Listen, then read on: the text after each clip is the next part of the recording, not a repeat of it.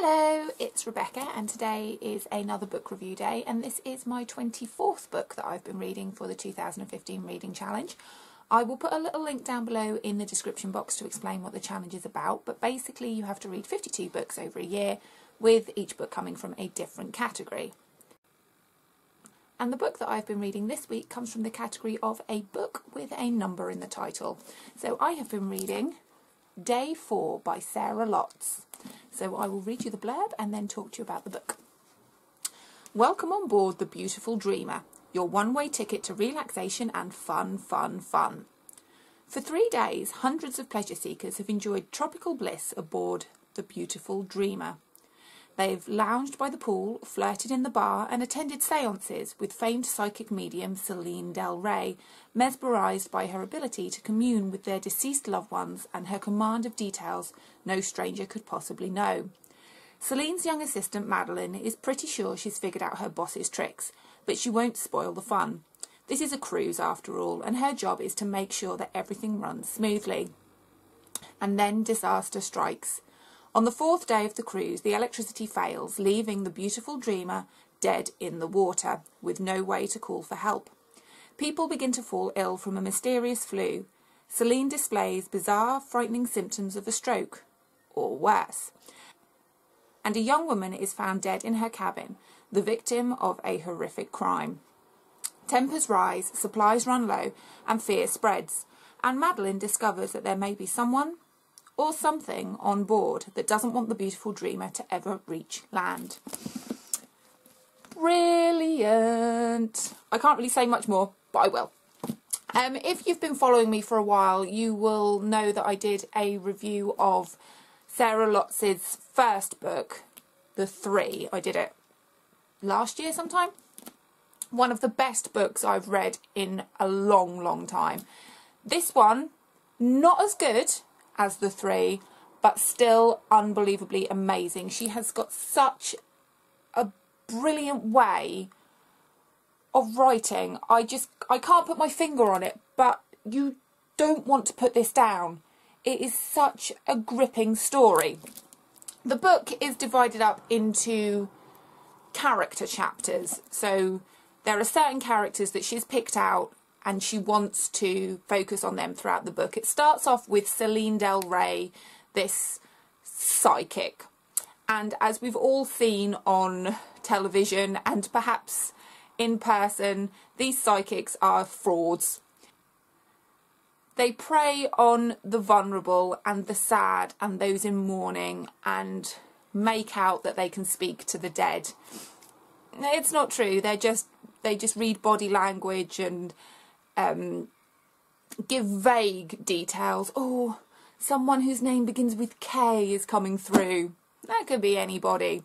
So Celine Del Rey is one of these psychics who says the buzzwords and makes people feel like she's telling the truth, but it's all just one big act. And she is performing a show on this cruise liner, and when she leaves, she goes back to her cabin and she starts to feel a little bit ill, and her assistant Madeline can't work out what's going on. And this is when things start to go wrong on the ship. Everyone was having a good time, not just the people watching the show, but, you know, just general fun and you know, just having a good time on this cruise liner.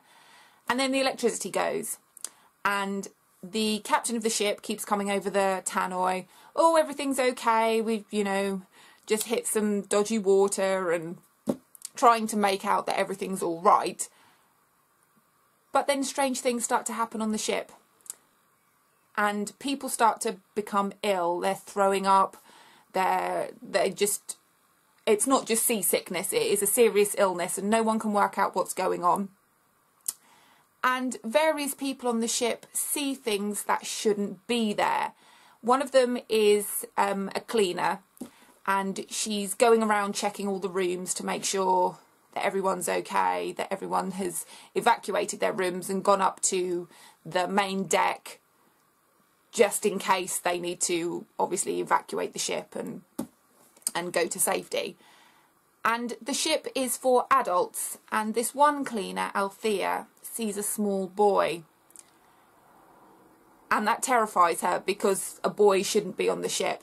Other people see other things that shouldn't be there. There's a woman in white, and there's a strange man that appears and disappears, and everything turns to chaos. And it is brilliant when you see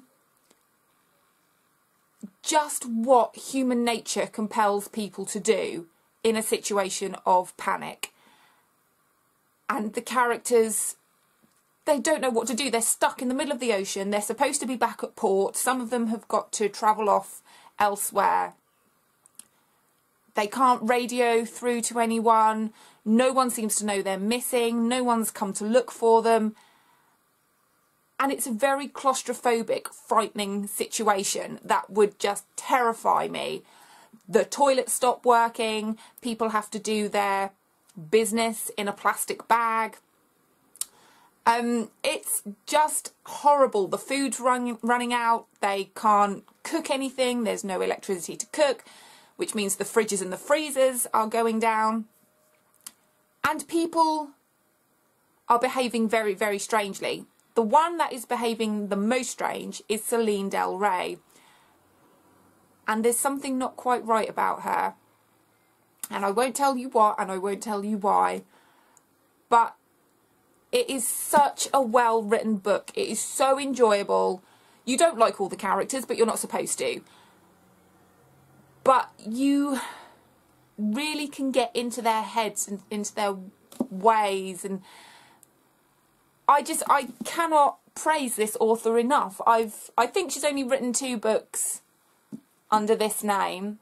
I know she's written things, she does collaborations and writes with other people, but this is so good. If you haven't read the 3, I would advise you reading that first, because although this isn't a sequel, it does take snippets from the first book and uses them in here, which adds to some wonderful, mysterious, strange goings on.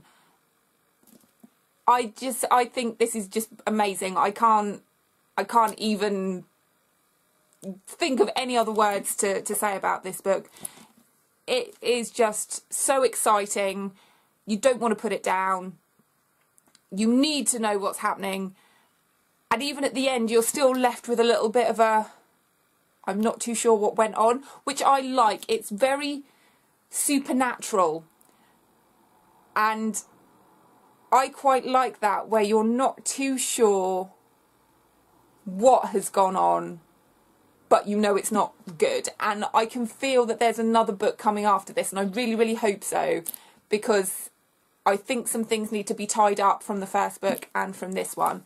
So this, I would recommend. I would recommend it because it is just so good. But like I say, read the 3 first, then read day 4, and you'll just be so glad that you did, because so beautifully written and such exciting stories.